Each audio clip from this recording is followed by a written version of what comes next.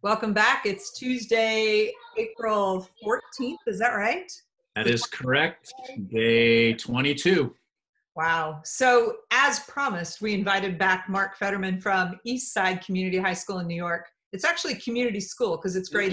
Yeah, community school, but it goes by both names. We'll take it. We'll take either. Well, when I came to visit, I went to the wrong school and wound around. They were like, no, you've got the wrong address. It's down there farther.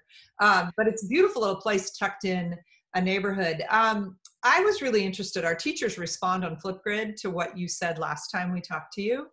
And several of them mentioned that they were so inspired that a leader believed in what they believe in, that they have never felt that in their schools, have never been supported, that it was like one teacher said something to the effect of just to know it's possible made a difference to her. And I think that you need to know that that is also what you represented to me. When I walked through your building, it was like, this is what it can be. And I think that is such a gift to the world. And I want to thank you for just giving us more of your time. No, thank you. And that's great. Great to hear. So I appreciate it a lot. So we thought we would start today. We have a lot of teachers asking about distance learning. And I did a lot of work this morning just reading about what people are trying and thinking about. And I just wondered if you could help us think in two different ways about this question. One, what are your teachers doing to support the reading and writing and thinking of kids? But what are you doing to support them in this new place? Yeah, thanks. So if I can start off with, before even the reading and writing work starts to take place, is just the idea of getting your community set up.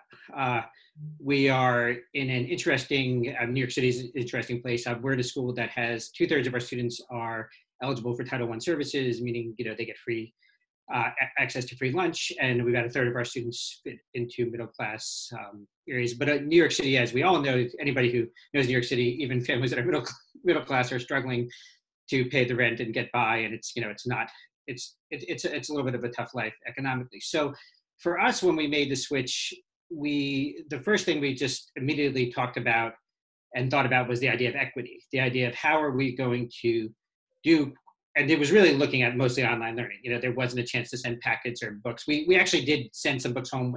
As we sensed it happening, we sent a bunch of kids home. We asked them to take 2 weeks worth of books home. Now I wish we had asked them to take 6 weeks worth of books home, or 3 months now it's looking. So we asked them to raid the library, and our librarian, Andrea, was great and helped everybody, and the teachers helped them the kids get books. And then we also tried to hand out as many laptops as we could, as we saw that this was going to come, because we were going to shift to remote learning a little bit earlier, because we wanted to give some students the chance to stay home because families were worried. And then when the shift took place officially, the goal was really, how can we get every single child in the school with either a laptop or some sort of device that they could work on, make sure that they had Wi-Fi. So really, for a lot of us, the first week was making sure, not just the school leaders, but of course the school leaders and support staff, but even all the teachers, and all teachers act as advisors, really making sure that every child in the school had access to some sort of device that they could do their work on and arguably read on. And then that switched to, once we got that going, and our community was pretty remarkable. I mean, people just stepped up. We did what we needed to do. The DOE had some iPads in place, and we were able to get some of those eventually, but we were really kind of ahead of the game. And I was really proud of our community. But then what we quickly shifted into the literacy part was, okay, so how is everybody going to read? So hopefully they've brought some books home, but did everybody do that? We have some families and some kids who've got, shelves worth of books, or can even go on Amazon and order books. Maybe their parents have a lot of books in their house and they can grab those. We have other students who, don't have as many books, or they've read all their books, or they don't have a Kindle or a reading device. They don't have a way to just, the means to order books. So we immediately implemented a reading survey, as well as some follow-up calls and outreach to kind of check to make sure that every child in the school it asks questions like, how many weeks of books do you have?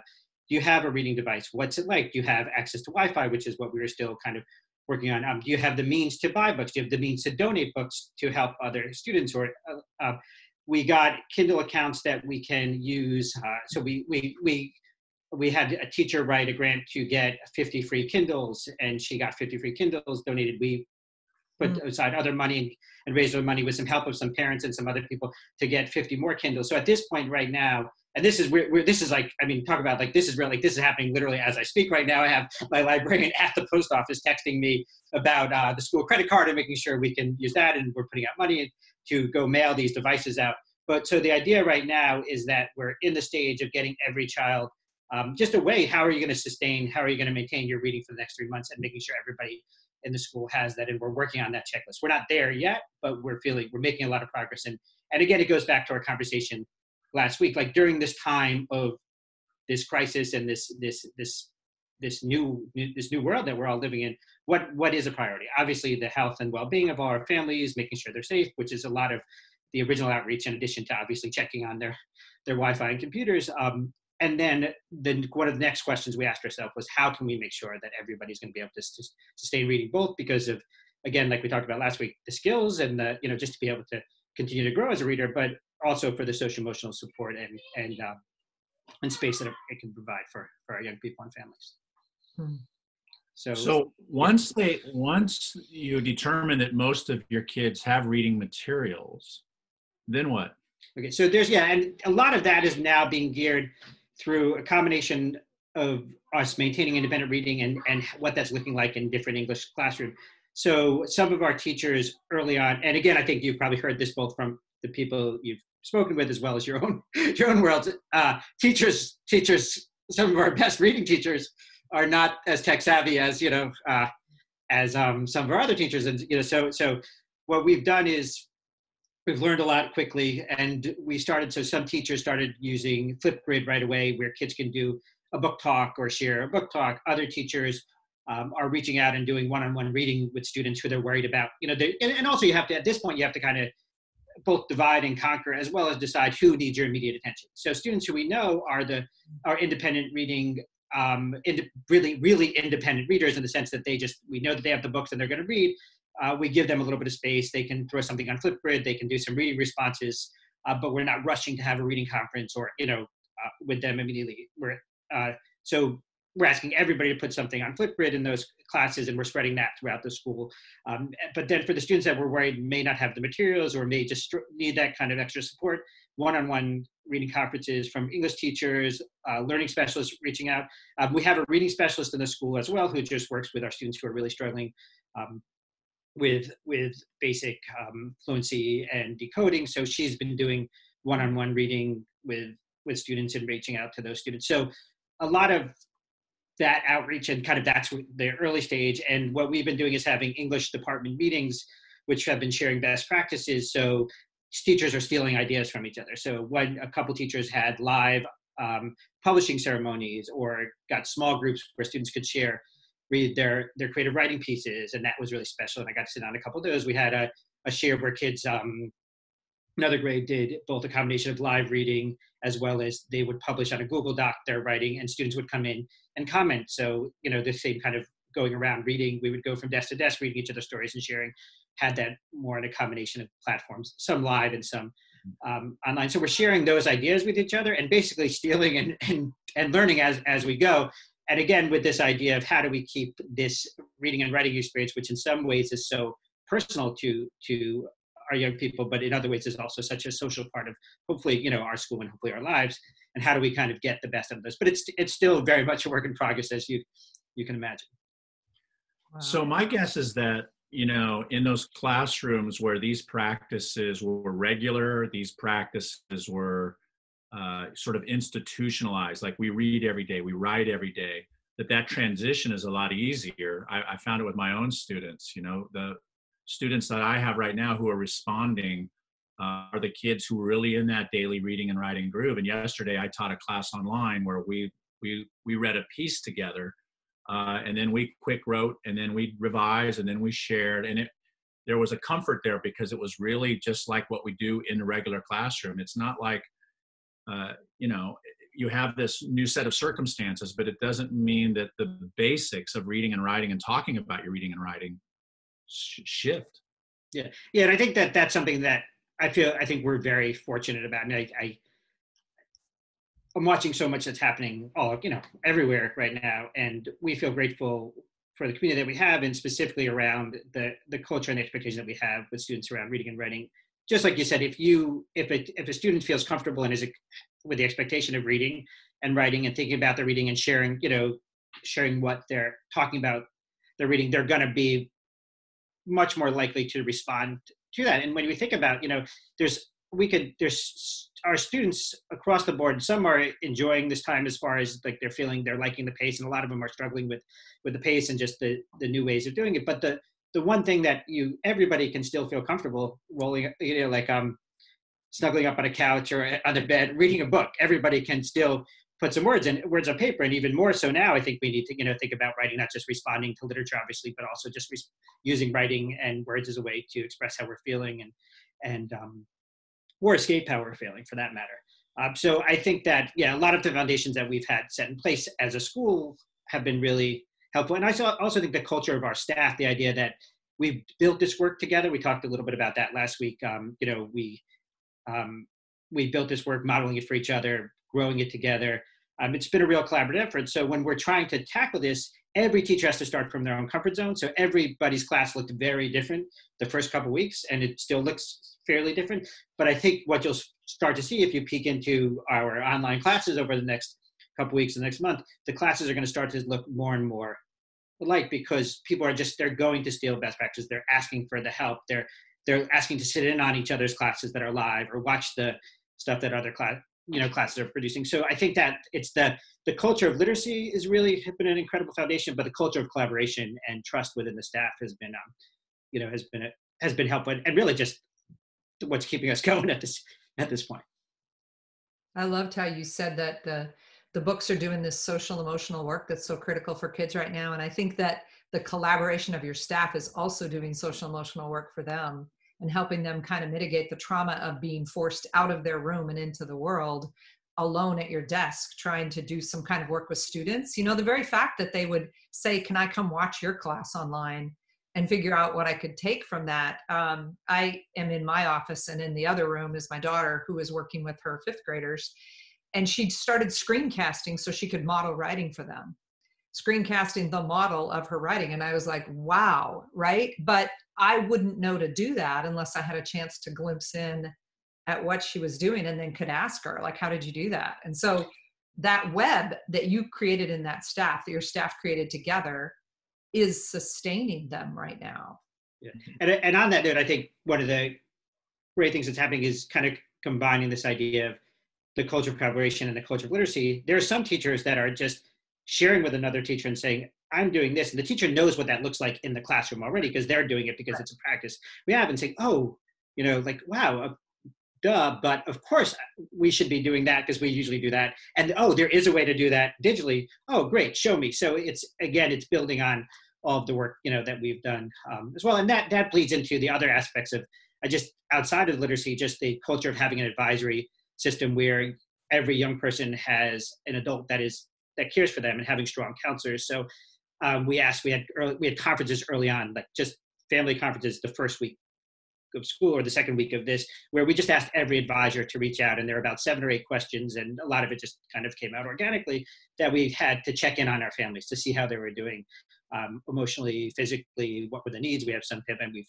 experienced some loss already in our community. We have a lot of parents that are essential workers now. So the life of a young person who's worried. I just was on the phone for 30 minutes right before this with this young boy who's already struggling a little bit with work. He's got 2 younger siblings at home. His mother has gone out to work, had the virus, came back, and now is back to work as an essential worker. So he's worried about his own health. He's worried about his siblings. He wasn't so focused to begin with all this happened.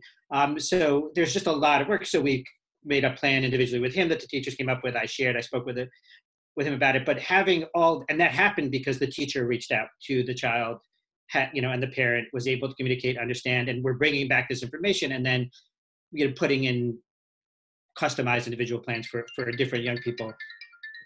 So that work, again, it's having systems in place in the school that are caring for young people in the way that they need to be cared for. And then, you could get into the whole issue of all the class and racial inequities that are happening now. We're seeing that in New York City.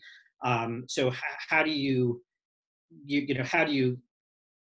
digest that, and you can't turn back 500 years of racism or 50 years of policies and school systems or the city that have exploited or underserved certain young people. But at the moment, when you're recognizing how they're playing out in the most severe, serious situations, having a community that is really committed to doing what I would say anti-racist work, anti-classist work, social justice work, as at the forefront of our mission has been really powerful. So you see that playing out obviously in the equity around trying to get the reading work going, but you see it in just the way our staff members are reaching out to their families, and our families are looking out for each other too. We have certain families who are just fortunate enough to be in a certain situation, whether they've historically been that way or they find themselves there now, and really kind of pulling them together. So I know I'm going off a little bit, but when I think about this work, it's just so, it's so hard. Like, that's why the literature and the reading and writing work is so rich, because it's so connected to the real world and the real experiences.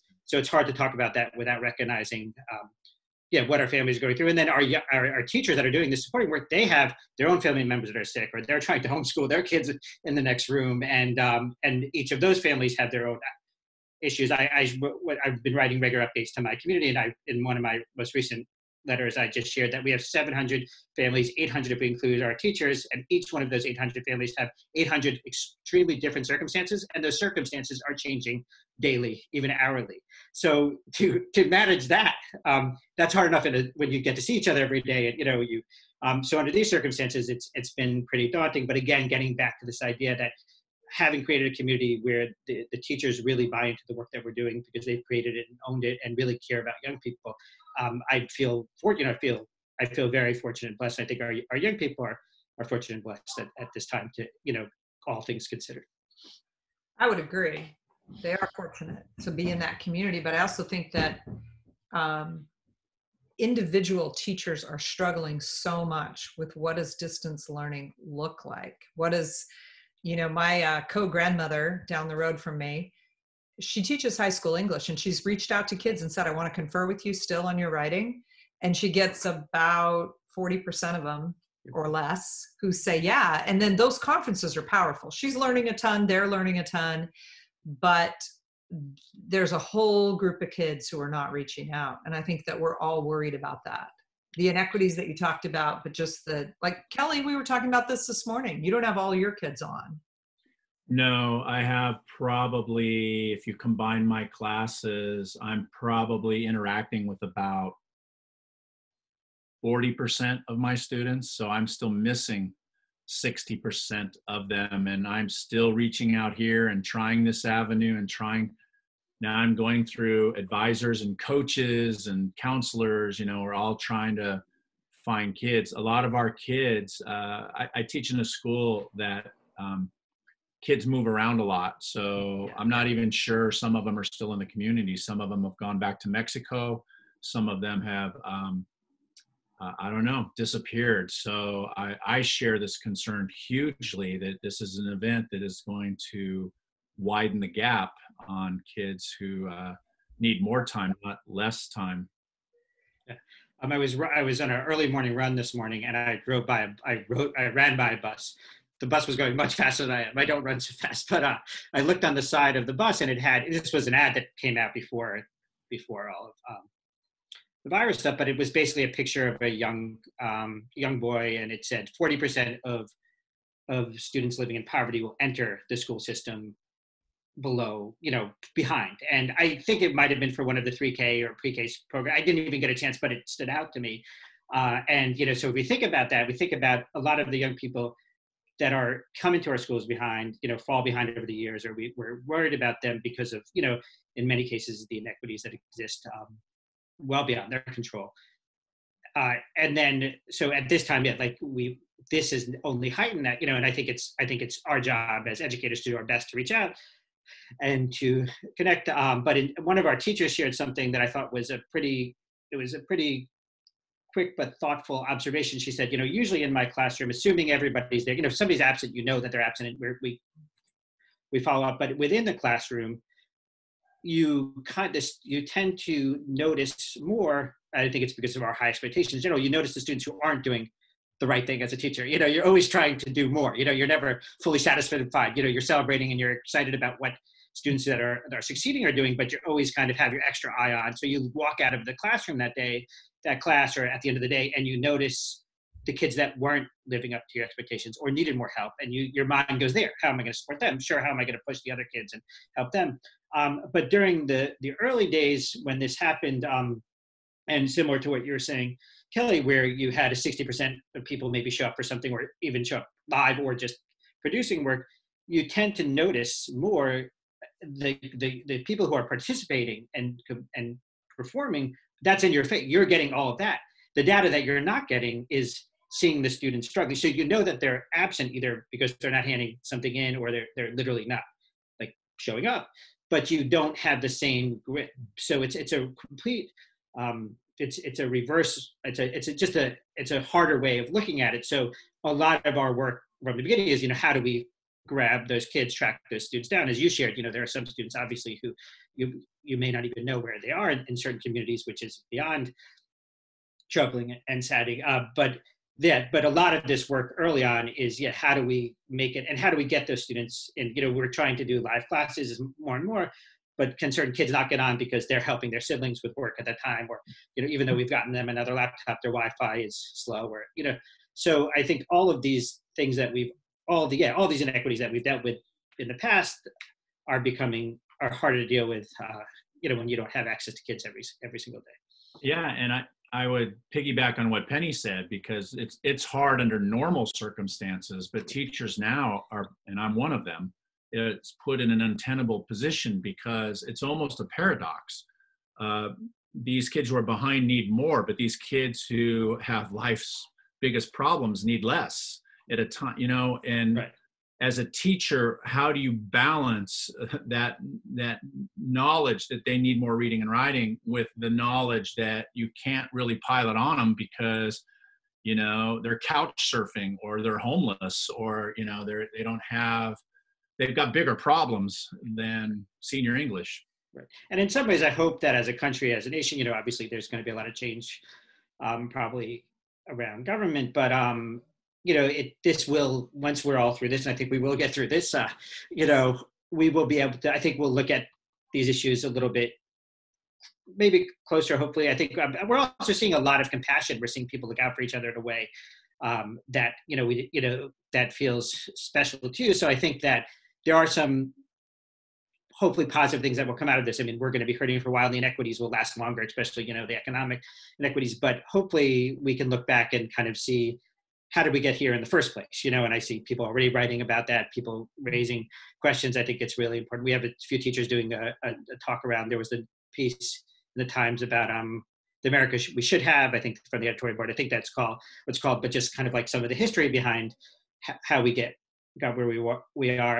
And I do think that I think it's presenting a special opportunity for us to, if not, again, we have to live now and really try to pull as many people in and serve every kid, but it's also presenting the opportunity to have these conversations down the road. It's also what it is presenting, and again, you could connect this again to storytelling in so many ways, but the opportunity for families to really be heard, like families that also may not be heard. So, some families you have to, in certain cases, maybe track down or find a good time to speak with them, but for the most part, we've really been able to connect with almost every single one of our families right now. And just having the advisor or the teacher or the counselor or the school leader reach out and talk to the student and the parent. And we have these conversations already. These are not things that we don't do, but there's such a level. I think we're all just turning up our empathy and our compassion button. And it's not about like, where's the work, or I haven't seen, we're just starting with, how are you doing?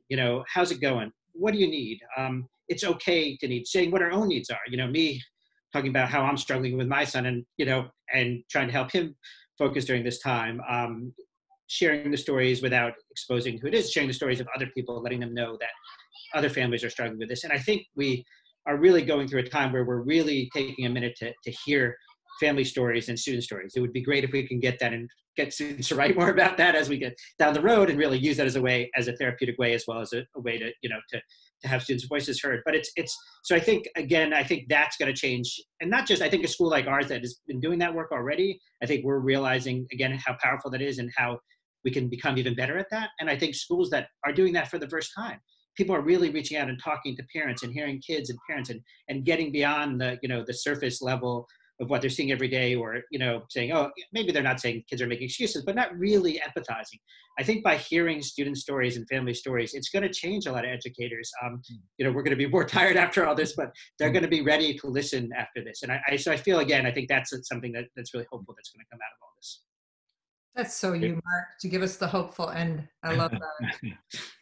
Can I ask one last little nuts and I'm a bolts? Met fan. I mean, this is, you know, hope is my life. Disappointment is also my life.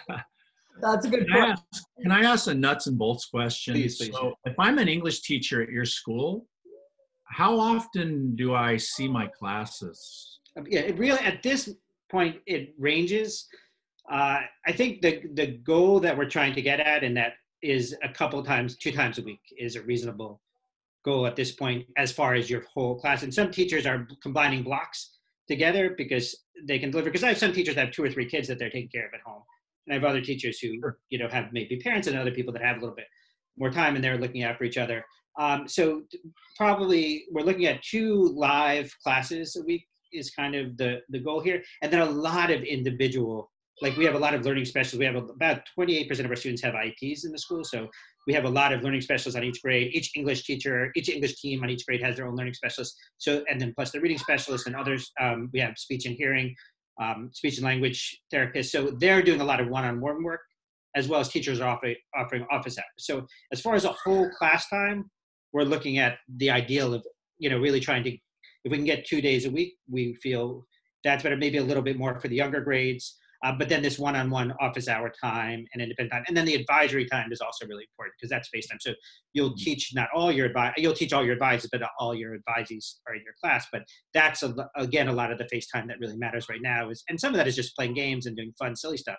But it's nothing. And then I think I'm hoping that now we're here for 3 months. I'm hoping that if we can grow that, and I think now it's also, what I'm saying now is because at first it felt a little unfair to just put so much stuff on the live stuff, so much energy into the live things, partially because teachers were figuring it out, but also until we knew that every student had access and we knew student schedules. So now we're working on setting up individual students who are struggling with getting to live things or showing up for a counseling appointment or a speech appointment. We're getting them individual schedules and going over those with the parents of the kids. Some kids are sleeping, they're like night owls, they're staying up all night. And so we're really trying to regulate those schedules now, and we're hoping that will allow more kids to come on live and more kids to take advantage of the services that are being offered as well. I love that. So I want to end with a book talk for you, Mark. I don't know if you know Not Light But Fire. Do you know this book? I've seen it, but I don't know. Yeah, so tell me about it. Well, I was so struck when I was in your school that you have a mission from grades 6 through 12 that kids will be able to enter these conversations with other kids, small group conversations, accountable talk, the way you talk about we want to see growth every year. Well, Matt is brilliant at dialogic conversations about really tough things. There's a chapter in here called The N-Word that will blow you away with the smart thinking about how to approach it with kids. And he looks at, several are in-depth looks at how to run a conversation that's difficult, but a lot of it's just the thinking about the power of talk and the power of changing systems, just like you're engaged in. He's our guest tomorrow. Oh, so okay. So you know that you could listen to him, but also it's a book so well worth knowing. I think I'll do both. So that's great. No, thank you. And and I think that's such a big part of what we need to do now is just share ideas and and collaborate and learn. Just learn from each other. So thanks for continuing to set this up. Thank you, Mark, for sharing your ideas. It's very refreshing to see an administrator, a leader who gets the literacy piece. I'll even say it publicly. I haven't had a leader who really, really gets the literacy piece for a long, long, long time. And so it's refreshing to hear you. And I hope your message really resonates with those who are watching us. Thank you. And I can't say it enough. You keep doing what you're doing. I'm in awe of both of you and appreciate your work. So keep it up. I will be tuning into checking out your Padlet and following you throughout this time. Thanks, Mark. We will meet again when this is over. Shelter well. Yes. Back at you. Be well. Thanks for having me again. Thanks, Mark. Thanks everybody for joining us, and see you tomorrow when we'll talk with Matt Kay. Woohoo!